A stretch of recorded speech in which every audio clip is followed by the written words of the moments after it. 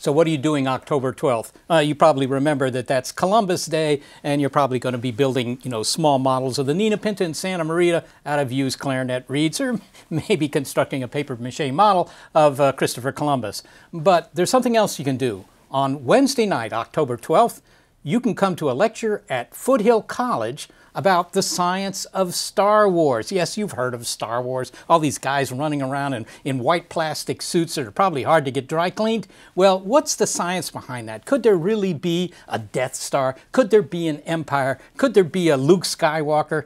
Well, this talk is designed to at least address some of those questions, if not come up with credible answers. And the speaker, well, that's me. I'm Seth Shostak, Senior Astronomer at the SETI Institute, and I'll look forward to seeing you Wednesday night, October 12th at Foothill College for the science of Star Wars.